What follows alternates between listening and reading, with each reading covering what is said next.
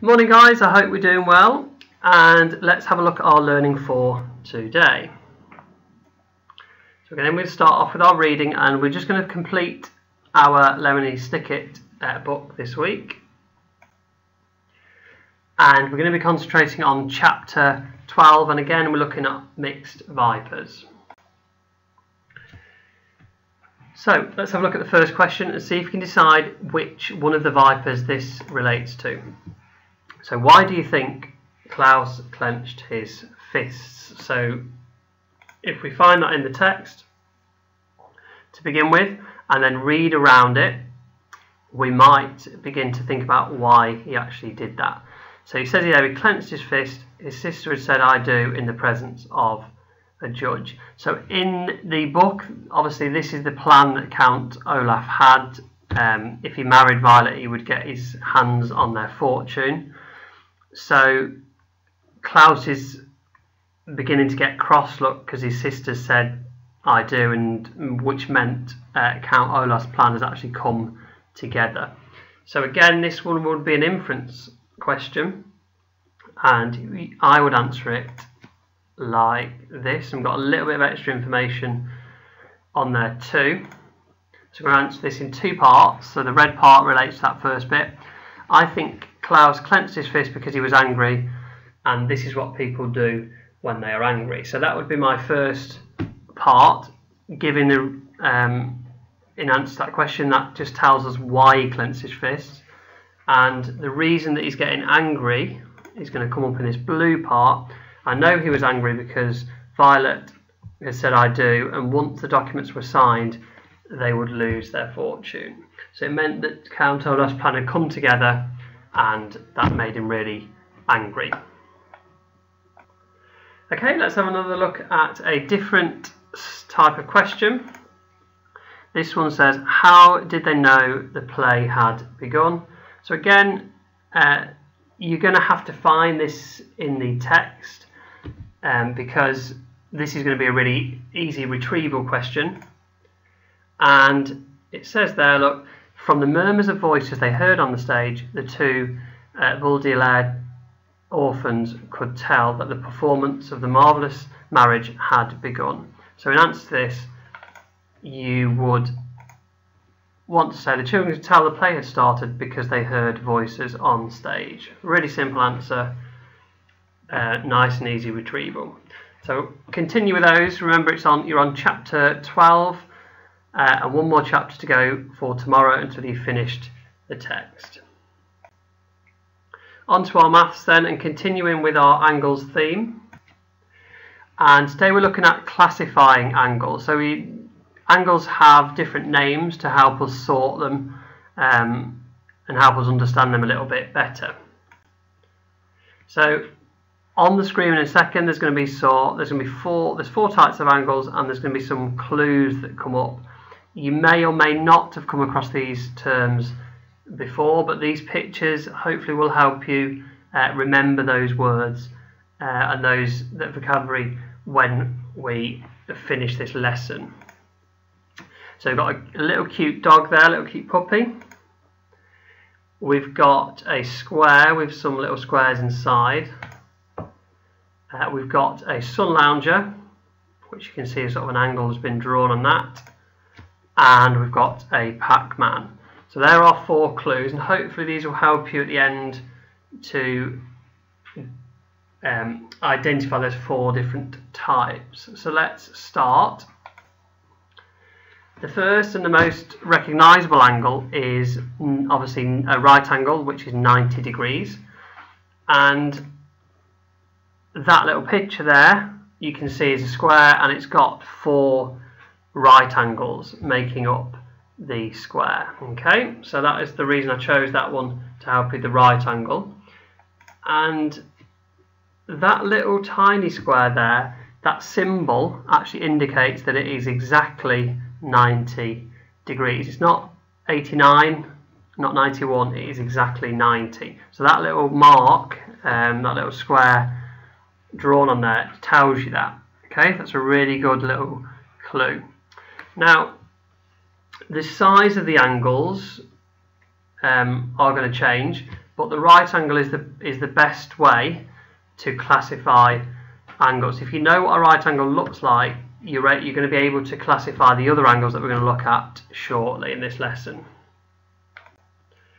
So the smallest type of angle that we might come across is called an acute angle, and that was why I showed you that little puppy down there. So if you think about that word acute, and an acute angle is less than 90 degrees. So it would look something like that. So you can see the right angle, I've left that one up so you can see, and you can see that the line comes down at a much steeper angle, which creates that less than 90 degrees there. And again, if you think about that acute for small, that will help you understand the definition for acute. Okay, the other type of angle that we might come across is called obtuse, and this is more than 90 degrees but less than 180. So that was that little picture of the sun lounge. You can see that it's more than 90 degrees, so you're not sat straight up, you're lying back a little bit enjoying the sun. And again, you can see that 90 degrees been drawn on there, so you can see that the 120, that angle there is much larger than 90, but again it's less than 180. So that's that obtuse one. And finally, the last type of angle, fourth angle, is called a reflex angle. So it's more than 180, but it is less than 360. And sometimes when you draw, or when you see the angle, it looks a little bit like a Pac-Man. You can see the straight line is 180 there, and it goes beyond that, and it creates that sort of Pac-Man shape when you draw the actual bit that you're measuring. Okay, so there are four types: acute, right angle, obtuse, and reflex. So your task today is going to be to identify those in your packs. Remember that 90 degrees is the best way for you to decide if it's more than 90, then it's obtuse, and if it's less than, it's acute. Okay, so have a go at those.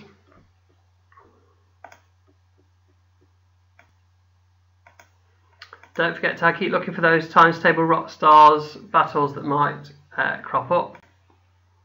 And we're going to carry on with our writing for today, which is on the topic of news reports. And specifically today we're going to be looking at news report phrases. Okay, and we're looking at news report phrases, News report phrases are really good because they make it sound like a news report, which is obviously important when we're thinking about our audience and our purpose. So, this extract is taken from that previous slide, linked to Little Red Riding Hood, and we're just going to highlight some of the phrases that make it sound like a news report. So that phrase approximately is very formal, so we might use that to help us be specific about a particular time. We might use something like, at this stage it is unclear. Okay, if we were talking about a case that's not been solved yet. We might use something like, police believe that. Okay, so obviously sometimes when we write news reports we don't know all the answers, so we might be saying believe that or claim that. And we could also write something about CCTV evidence provided by the shop. Now obviously that's linked to the particular story that you're writing, but again it sounds like a newspaper report, it's formal. So that's the sort of things that we could use in our own news reports. Let's carry on a little bit further and see if we've got to find any more phrases in here. So if you want to pause the video, have a go yourself. What makes it sound like a news report? Okay, so we could have something such as after speaking to the shopkeeper. It's a nice little adverbial phrase. We could have as part of an ongoing investigation, so that might be on the side of the police if police are investigating something. Or we could have, again, a spokesperson from the police said. Again, these all sound like a news report. Or we could have something like, it is believed that. Again, we don't know the answers sometimes when we write news reports, so we might use a phrase like that. So in your packs, you've got some journalistic phrases or newspaper phrases, if you like, and I just want you to have a go at writing some sentence using those, practicing them on your chosen news report that you are writing.